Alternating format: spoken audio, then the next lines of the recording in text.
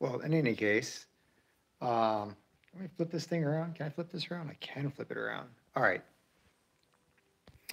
So here's what we got. I was walking down the street this morning and I noticed this bike sitting by the trash can. I knocked on the door and I was like, "Hey, you throwing that thing away?" Said, "Yeah." So I was like, "All right, I'm gonna snatch it." So I took the bike back, and there it is. So I think, from what I can tell, this is a mid '70s Schwinn Le Tour, as you can see, and it's kind of an interesting bike. I want to say this was in between a 74, 75, or 76, simply because, from what I can tell from photos, Schwinn changed their logos on the frame, so it just says Schwinn on the bottom tube and not Schwinn Le Tour, which, again, I think they only did it here in 74, 75, 76. So it's pretty sure it's one of those 3 years. It's a steel frame, so pretty heavy. Schwinn's like, hey, it's a lightweight frame that weighs 32, 33 pounds. Yeah, that's a lot for a road bike, but you got to figure it's all steel too. The whole frame, steel. The wheels are steel. I believe the crank is aluminum and it's three piece. The wheels themselves are 27-inch wheels, so it's like 630 millimeters. I only know this because it's stamped right on the side of the tire here, right there somewhere. Is this going to focus? It's not going to focus. But in any case, it says 630 by 32. So 32 millimeter wide tires, which is about standard for a road bike. But 27-inch, I think, is kind of an oddball size these days. Most bikes are either 27 and a half or 29, and 26 has kind of been on its way out for the past couple of years. So, yeah, I couldn't just let this thing go to the trash, especially in the condition that it is in. Whoever had this really kept it in decent shape. I mean, let's just look at just the forks themselves, the hubs, pretty clean. I mean, there's some minor surface, not rust, but like some surface, whatever. I'm not going to say rust, but it could use a little bit of a polish job. Uh, it's got these interesting center pole brakes with the exposed cable here. Um, the wheels themselves have these gum wall tires that are dry rotted, so I'm going to have to replace these. But look, the caliper pads look like they're in really good shape. It also has this really interesting quality to the build, say like the components. This doesn't really returning very well because I definitely need to get new cables. It's just hanging it up, but like the texture on the levers themselves and this little kind of, I don't know if this is copper or whatever this finish is, it just looks super premium, right? It's also interesting that it's got the dual lever, so you can hold on the top of the bar and then also hit the brakes using those, which is pretty neat. I haven't seen that on road bikes for a while, since most of them just have the hoods. What else? It is a really super narrow bar, so this stuff is just baked super hard. It might as well be plastic. Interesting end caps, but yeah, nice butted frame. The connectors for the cable routing is all like multi-piece, right? So you can see this piece of aluminum here. This bracket attaches, holds the cables in place. So this is removable. Same thing for the bottle cage. I don't know if this bottle cage was designed by Schwinn or not, but interesting. Um, not the cassette.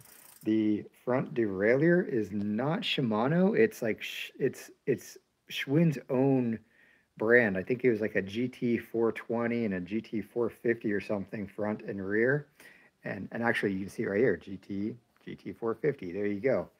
I want to say this is a 52 large and a 39 middle, and then the back range. It's only a 10 speed, so it is a 14 and maybe 14, 17, whatever, up to a 28. Even the kind of the dork disc they call it these days is metal, so that's super interesting as well. Even the tires, I think these tires might even be original. You can see they say Schwinn, and just about everything on this thing says Schwinn approved. Schwinn approved, which is interesting way that they've marketed themselves. So here's another look at the rear derailleur, that GT420, as they call it. Still got the reflector on the rims, on the spokes. It is a quick release hub, um, front and rear. You're looking at the back center poles, and it's got this reflector right on the left there. I'm pretty sure this is a different seat, different saddle even. That one looks a little bit out of place. Also, what else was I going to say? It's interesting. They got this interesting finish here on the top of the fork, like this crown or something going on there. Um, Really kind of cool to see what they were doing with bikes in the 70s. I guess this is my first time really up close to one of these bikes, which I'm guessing is probably or was probably a high end at the time. Interesting mechanics for the shifters. Not that I haven't seen these before, but it's the first time actually like with my hands on one. So that's kind of cool. So I guess at this point, I'm just curious what I'm going to do with it. And I'm not really sure. It would be kind of cool to have a road bike in the stable as well. But I know if I keep this, I'm going to do something modern to it. I don't know what that is. I'll probably keep the brakes on here the same, the rims the same, because I don't know what options are there. Clearly, I need different tires for it. 32s, that's probably just standard. I'd probably see if I can find another set of 27 by 32s. It looks like it has clearance for, maybe a bit more. I don't know if a 38 will fit back there, if that even makes sense. But even beyond that, the size, this frame is huge. Um, the measurement from the bottom bracket to the top bar alone, I think it was 20. Where's my measuring tape? It's over here. I'm gonna grab it real quick. I want to say it was like 28 inches or something like that. Here, I'm gonna just grab my tape, and here, center of the bottom bracket, right there, center of the bottom bracket to the top tube is, yeah, right about 25 inches or so.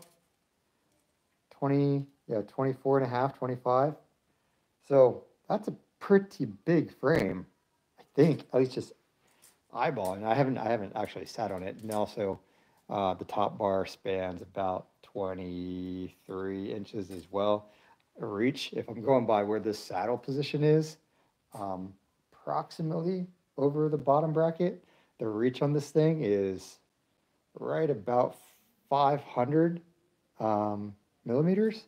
So yeah, I'm not sure what size bike this is, but it's big. What else do we have here?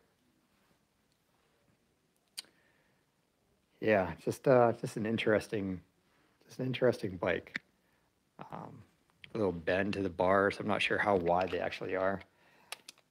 They can't be that wide because they weren't doing wide bars back then, but just for kicks,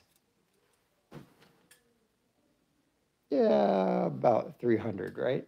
Hood to hood, if we're gonna do that, is about 340-ish. We'll call it 340. So interesting, but yeah, if I keep it, definitely going to put new cables on there. That's a no-brainer. New tires, no-brainer, and probably a new saddle for sure. And who knows what else? I probably need to or want to rewrap this bar, but I don't know if I can find some like Schwinn owners group to maybe give some insight as to really what this bike is worth and what to do with it. All right, thanks for watching. I'm going to wrap this up. More on this later.